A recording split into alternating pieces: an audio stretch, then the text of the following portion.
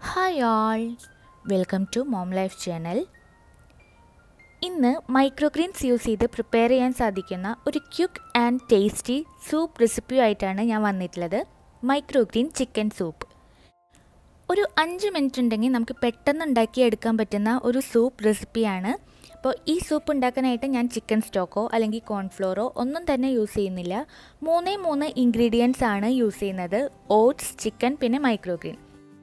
Chicken oats സൂപ്പിൻ്റെ തന്നെ ഒരു similar recipe നമ്മുടെ ചാനലിൽ മുമ്പ് ചെയ്തിരുന്നു. ഇത് അതിൻ്റെ ഒരു മൈക്രോഗ്രീൻ വേർഷനാണ്. അപ്പോൾ അത് ചാനലിൻ്റെ തുടക്കത്തിലായതുകൊണ്ട് തന്നെ അധികാരം കണ്ടിട്ടില്ല. പക്ഷെ നല്ലൊരു റെസിപ്പിയാണ്. അതുകൊണ്ട് എനിക്ക് നിങ്ങളിലേക്ക് എത്തിക്കണം എന്ന് ആഗ്രഹമുള്ളത് കൊണ്ടാണ് ഇന്ന് ഞാൻ ഈ ഒരു മൈക്രോഗ്രീൻ വേർഷനായിട്ട് വന്നിട്ടുള്ളത്. അപ്പോൾ ഒരു അടിപൊളി ഡിന്നർ റെസിപ്പിയാണ്.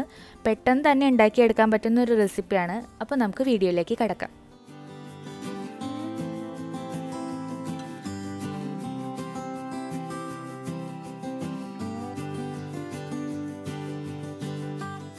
മൈക്രോഗ്രീൻ ചിക്കൻ സൂപ്പ് ഉണ്ടാക്കാനായിട്ട് ഞാൻ എടുത്തിട്ടുള്ള മൈക്രോഗ്രീൻസ് കടുകിൻ്റേതാണ്.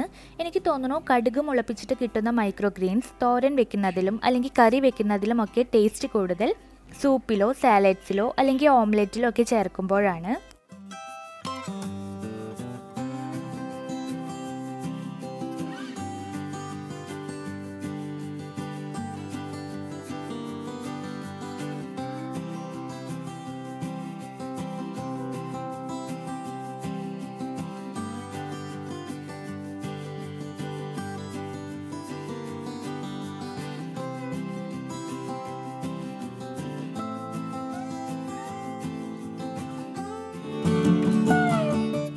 ചിക്കൻ ഓട്സ് സൂപ്പ് ഉണ്ടാക്കാനായിട്ട് എന്തൊക്കെ ഇൻഗ്രീഡിയൻസ് ആണ് വേണ്ടതെന്ന് നോക്കാം.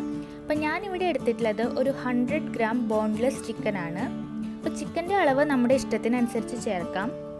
പിന്നെ ഒരു ചെറിയ സവാള വേണം, അത് ചെറുതായിട്ട് ചോപ്പ് ചെയ്തെടുത്തത്.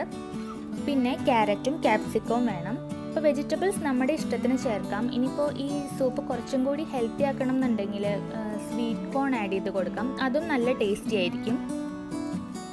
പിന്നെ ഞാൻ ആഡ് ചെയ്യുന്നതാണ് ഈ ഗാർലിക് സോൾട്ട് വിത്ത് പാഴ്സ്ലി. അപ്പോൾ ഇത് തന്നെ വേണമെന്നൊന്നുമില്ല കേട്ടോ. ഇതിപ്പോൾ വീട്ടിലില്ല എന്നുണ്ടെങ്കിൽ ഒരു 2-3 വെളുത്തുള്ളി ചെറുതായി കട്ട് ചെയ്തിട്ട് അത് നന്നായി വഴറ്റിയെടുത്താലും മതി. ഈ ഒരു ഫ്ലേവർ തന്നെ കിട്ടും. പിന്നെ വേണ്ടത് ബട്ടറാണ്. അപ്പോൾ ഞാൻ ഈ സൂപ്പ് ബട്ടറിലാണ് ഉണ്ടാക്കുന്നത്. പക്ഷെ ഞാൻ ഒലിവ് ഓയിലിലും ഉണ്ടാക്കാറുണ്ട്. രണ്ടും ടേസ്റ്റിയാണ്. അപ്പോൾ ബട്ടറിൻ്റെ ഫ്ലേവർ ഇഷ്ടമില്ലാത്തവർക്ക് ഒലിവ് ഓയിലും യൂസ് ചെയ്യാം. പിന്നെ വേണ്ട മെയിൻ ഇൻഗ്രീഡിയൻ്റ് ആണ് ഓട്സ്. അപ്പോൾ പല ഫ്ലേവറിലുള്ള ഓട്സും നമുക്ക് മാർക്കറ്റിൽ അവൈലബിൾ ആണ്. പക്ഷേ ഫ്ലേവേർഡ് ഓട്സ് ഈ സൂപ്പ് ഉണ്ടാക്കാനായിട്ട് നമ്മൾ യൂസ് ചെയ്യില്ല. പ്ലെയിൻ ഓട്സ് ആണ് ഈ സൂപ്പ് ഉണ്ടാക്കാനായിട്ട് വേണ്ടത്. അപ്പോൾ ഓട്സ് ഞാനിവിടെ ഒരു 3/4 കപ്പോളം എടുത്തിട്ടുണ്ട്.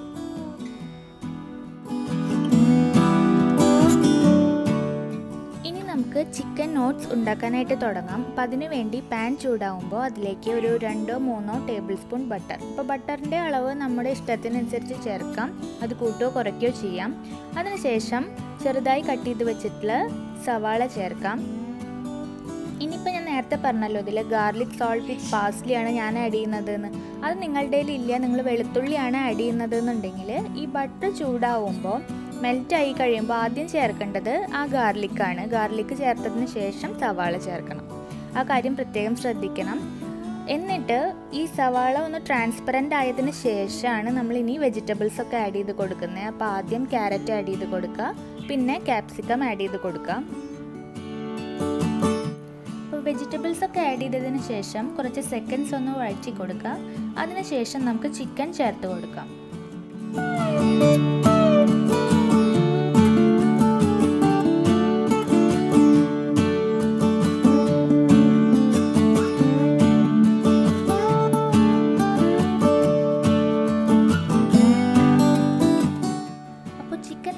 കൊടുക്കുമ്പോൾ അതിനൊരു ലൈറ്റ് പിങ്കിഷ് ഷെയ്ഡായിരുന്നു. അപ്പോൾ ചിക്കൻ വേവുന്നതനുസരിച്ച് അതിൻ്റെ കളർ മാറി ഒരു വൈറ്റ് ആയിട്ട് വരും. അപ്പോൾ ആ പോയിന്റിൽ വേണം നമ്മൾ ബാക്കിയുള്ള സ്പൈസ് പൗഡേഴ്സൊക്കെ ആഡ് ചെയ്ത് കൊടുക്കാൻ. അതല്ലാന്നുണ്ടെങ്കിൽ ചിക്കൻ സൂപ്പ് കഴിക്കുമ്പോൾ ചിക്കൻ പീസസിലേക്ക് ഫ്ലേവേഴ്സ് ഒന്നും ഉണ്ടാവില്ല. അതൊരു പ്ലെയിൻ ടേസ്റ്റായി വരും.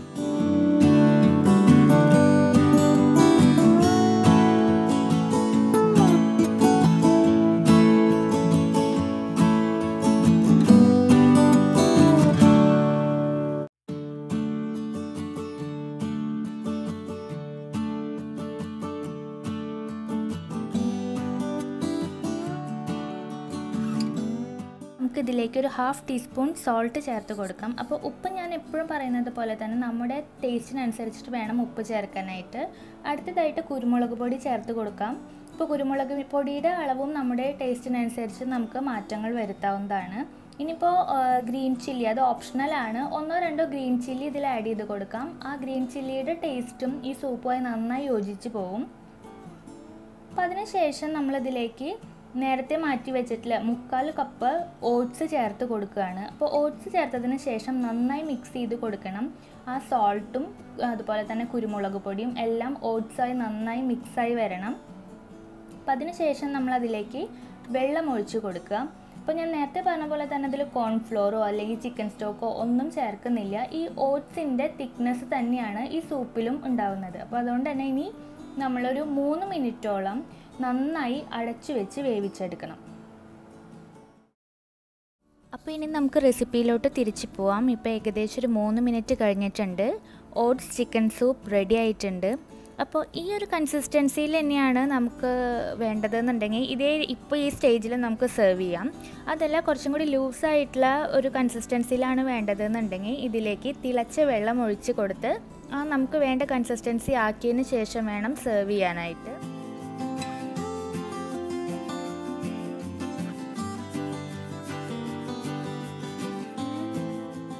കുറച്ച് പേരെന്നോട് ചോദിച്ചിരുന്നു മൈക്രോഗ്രീൻസ് കുക്ക് ചെയ്യാതെ കഴിക്കാമോ എന്ന്. തീർച്ചയായിട്ടും കുക്ക് ചെയ്യാതെ നമുക്ക് കഴിക്കാം. ഈ സൂപ്പിലേക്ക് നമ്മൾ മൈക്രോഗ്രീൻസ് ചേർക്കുന്നത് കുക്ക് ചെയ്യാണ്ടാണ്. നല്ല ചൂടുള്ള സൂപ്പായതുകൊണ്ട് തന്നെ ആ ചൂട് മതി മൈക്രോഗ്രീൻസ് വേവാനായിട്ട്. ഇത്തരത്തിൽ സൂപ്പ് ഉണ്ടാക്കിയ മൈക്രോഗ്രീൻസിൻ്റേതായ റോ ടേസ്റ്റോ കയ്പോ ഒട്ടും തന്നെ ഉണ്ടാവില്ല. നല്ല ടേസ്റ്റി ആയിട്ടുള്ള ഒരു റെസിപ്പിയാണ്. എല്ലാവരും വീട്ടിൽ ട്രൈ ചെയ്ത് നോക്കിയിട്ട് ഫീഡ്ബാക്ക് പറയാൻ മറക്കരുത്.